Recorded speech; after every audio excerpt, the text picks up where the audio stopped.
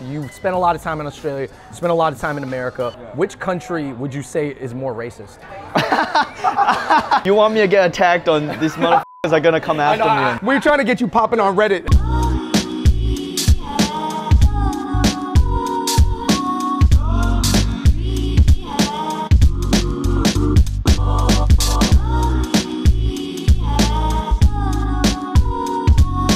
Yo, what's going on, everybody? Welcome to a very special episode of Fung Bros Food. Today we are with comedian Ronny Chieng. What's up, guys? Thanks for having me. Thank you so much for being here, Ronny. We are meeting up at what is known to be the most affordable, but one of the best Michelin Star restaurants in New York. Ronny, you're on The Daily Show. Ronny Chieng, everybody. Hey.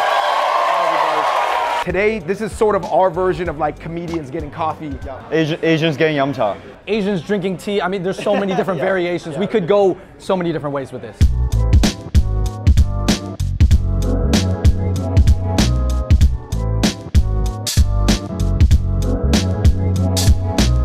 Ronny, for the people out there who are not familiar with your work, how can you describe what you do? I'm a stand-up comic, that's my primary profession. We invented chopsticks because forks are too easy. I don't know about you, but I enjoy a challenge when I'm doing a daily activity that's required for my survival.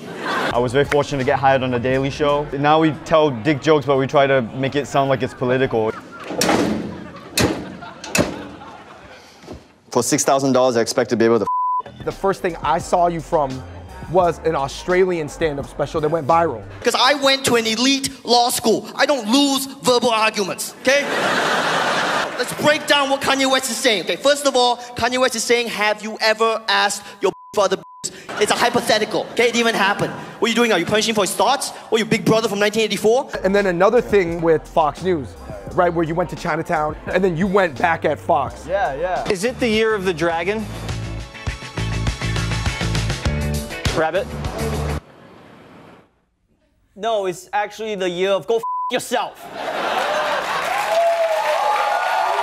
Man, what a surprise. I got, as soon as I got out of the car in Chinatown in New York City, literally as soon as I walk out of the car, there was like a line of people around the block to shit on the piece and the guys. And what was interesting was the response I got back was a lot of people who had a lot of bad experiences when they were younger, a lot of Asian people in America. Yeah. Oh, thanks for, kind of speaking out, because so often Asians kind of get dealt a blow in media and don't strike back. Yeah. Whether it's due to lack of desire to or lack of ability to. Before we continue about you, you're a very interesting guy, but the dim sum is also very interesting.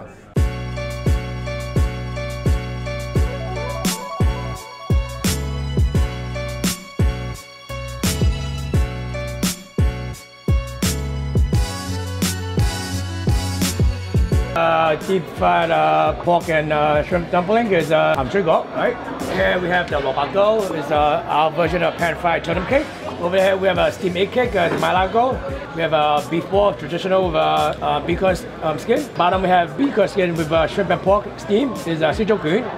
And then our version of fung jiao, which is the braised chicken feet and abalone sauce. Of course, lastly is kanji with braised pork and preserved egg and salt egg, our twist. Oh, and this is our jiaxing, like fried milk sticks. No one else has this. And I might even eat those right now. I think people don't fully know what your background is, right? Because your accent sounds like a lot of things. My personal background is I'm ethnically Chinese from Malaysia. My mom is Cantonese, and my dad is Hochu and Fuzhou. The Cantonese side, we do yum cha. Dim sums are the dishes. This is the dim sum dishes. Yum cha is the experience.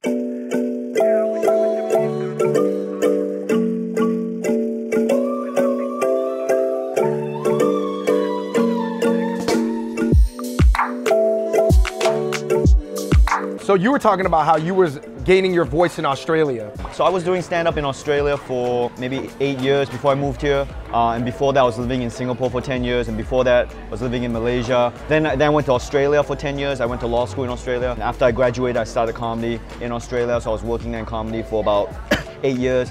And I was very lucky to kind of get opportunities in Australia and find my voice. So when I came to America, one thing about America is that I found in America, they don't care what you do outside of America. It doesn't matter. You could be the biggest Bollywood guy in Bollywood. You come to America, they stop you at the border and ask you if you're Muslim. Even British comedians, they could be like the biggest thing in England, And literally people be like, why are you talking funny? You talk funny, bro. Like, why do you think it was almost like you made a jump up when you got to America? While a lot of people feel like maybe coming from a foreign place, they make a drop down. TV in America is still the MBA of TV. So anytime you work in TV in America, you most likely are taking a step up. But that's the reason I'm here. You know, all my comedy heroes are from America. All the TV shows I watch are American. Correct me if I'm wrong. Yeah. The Daily Show, since Jon Stewart left and Trevor took over, took a much more international spin. Oh, absolutely. Even it is international, but I've noticed that if you don't talk about issues with an American perspective, the American artists don't really care about it. Right, well you can't pull a BBC and be an Al Jazeera Plus and be all ultra international, right? Exactly. Guys, that eggplant and shrimp, that is probably the best version I've had of that dish. Now this is the famous pork bun, the char siu bao, but it's not just the regular char siu bao. A lot of people think that's the pineapple topping. That's actually not. Yeah. It's custard. It's killer. Oh man. Dude.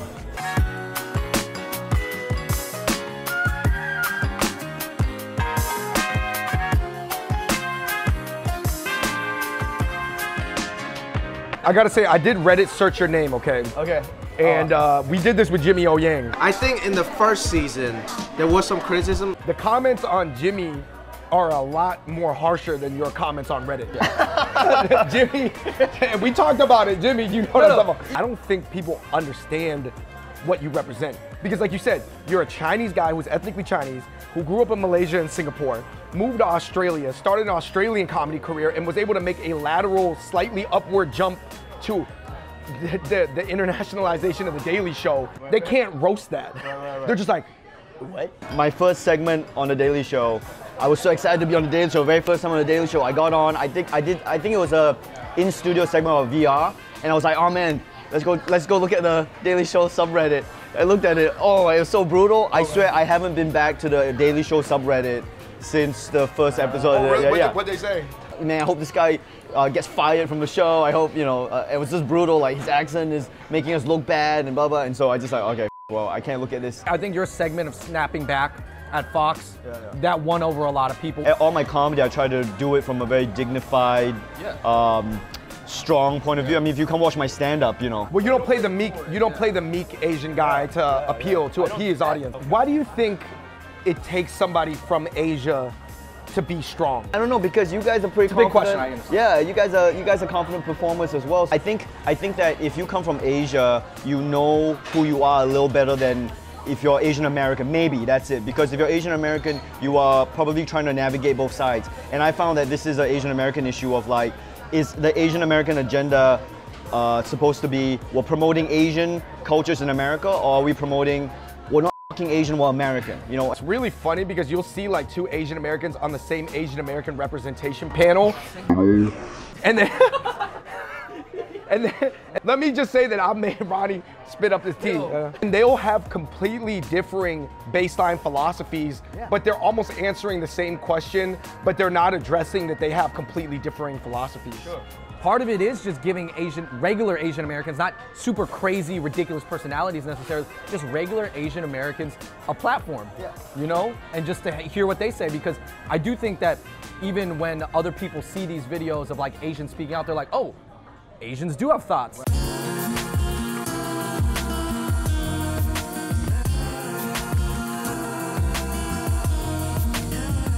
What is the current status of America? Because you run a show that's about the status of America. Right. 5 words, America is great again, now. America is a fucking big country.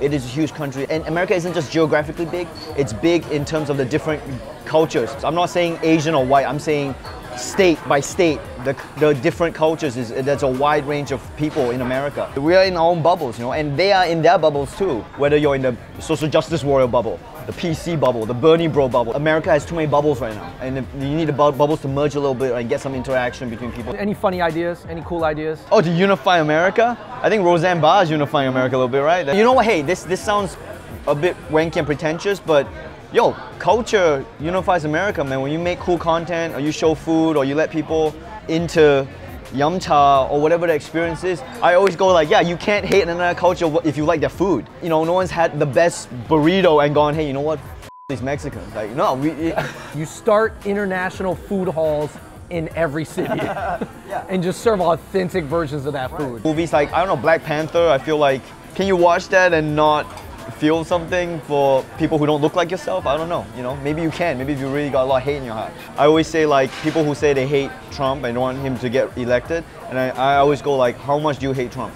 Do you hate Trump enough to have a conversation with a Trump supporter and convince them, or are you just gonna yell at them and call them stupid? Because you don't convince them by vilifying them. I think a lot of people in America were vilifying people to get the hits. Keyboard warriors are only gonna do so much. Yeah. It's important to have that too. The freedom to insult the government, you know, that's something that's crazy back home. You couldn't do every day. In Singapore. Yeah, every day on the Daily Show we're talking shit about the president. Not only is it allowed, like we get paid to do it. You're bullish on America. Yeah, I think so. I'll be damned if I wait 10 years to get on a Daily Show and this country goes under. It took a long time for me to get here. You spent a lot of time in Australia, you spent a lot of time in America. Yeah. Which country would you say is more racist? You want me to get attacked on this motherfuckers are gonna come after me. We're trying to get you popping on Reddit in the comments. Preface is, we made a video with another Australian Chinese girl who we essentially said that Australia is more racist due to them being possibly more outspoken about it. Someone who's traveled around the world and lived in different countries, it's always easy to pick the worst examples of that country. I think that Australians are more vocal about their thoughts, almost in kind of a naive, like, we just speak our mind in Australia type situation. But Americans, in terms of execution, is more oppressive. You know, like the powers here are more low-key, actually oppressive. But over there, they just more say whatever they want, but they might not be that oppressive. I think the reason that is in Australia, they don't have the history of racism that America has. So they're more outspoken because they didn't have blackface. They didn't have all this stuff, so they don't know. They don't have slavery. Right. They don't know, they don't have the context of that stuff. So when you say that they're more outspoken of racism than America, it's because America has all the shit and they've learned from it. So they've learned to, okay, this is how we have to almost be more low-key about it sometimes. Right. Yeah. Basically, I retract that video. America is more racist than Australia. Yeah. That is actually my final answer.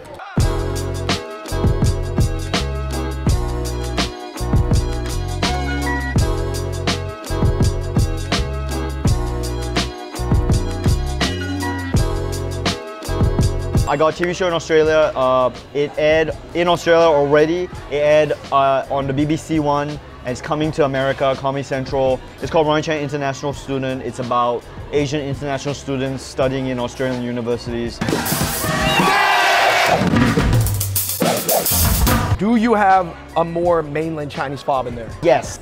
That is really interesting because when people think of international students, I knew some that were from Malaysia and Singapore, but most people's brain goes to a fob wearing Balenciaga in a Ferrari that goes to NYU. We've got nothing to lose. Like, our parents paid for us to be here so we could get a better education, so we could go back and get reputable professions and or take over cushy family businesses. We literally have everything to lose. Showing Asian men in a position of strength, showing Asian people good at sports, showing people all that kind of stuff. I kind of put it into the show, so hopefully people, you know, like it, and hopefully it, as you're saying, it changes culture a little bit, and we have some of that representation. Support it.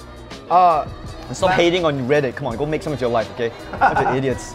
Keep shitting on. Make something for yourself. Before you criticize, go make something. Go make something and see it. If you think something is terrible, make a better version. The tools are there, brain is there. If you can't make it better, you gotta tone down on the jerking off in front of the computer. It's yeah. We gotta end off. Crazy Rich Asians is coming out this spring.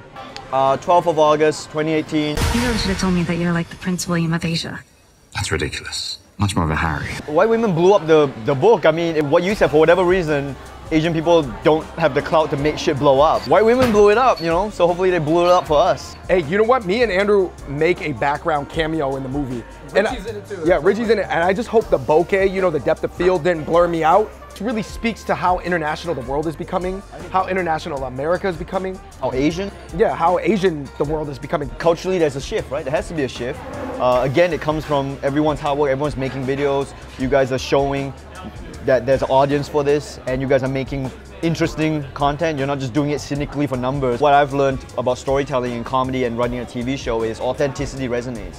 And when you can't tell an authentic story because of censorship issues, or it's too controversial, or it's too whatever reason, it's very unfulfilling. And that's why we come to America to tell stories, because you can literally tell if it's good, if it's dope, it will, you can make it here. Equally, I'm always inspired by you guys making stuff yourself. 3 friends here who've been holding cameras for about 4 hours now, like this the whole time, like just really working out that quad. Your whole career, you've had to be your own producer, creator, writer, manager, agent, and that's incredibly difficult. That's why a lot of YouTube is not as good. Because you gotta produce it yourself. Yeah. Anyway, I'm just saying that you guys inspire me by making your own all the time and not making excuses. Just go, just go doing it. Cheers to the Yum Cha experience and cheers to Asian comedians from around the world, man. Man, huge shout out to Tony at Tim Ho Wan. This place is amazing. Definitely check it out. New York, East Village. They're gonna opening another one in the West Side. Definitely check out Ronnie and all his information down below. Yo, that was such a cool episode, and thank you so much for shedding a lot of light on a lot of issues and having that discussion with us. And guys, yo, we are in New York City at Tim Ho Wan. Until next time, everybody, we out. Peace.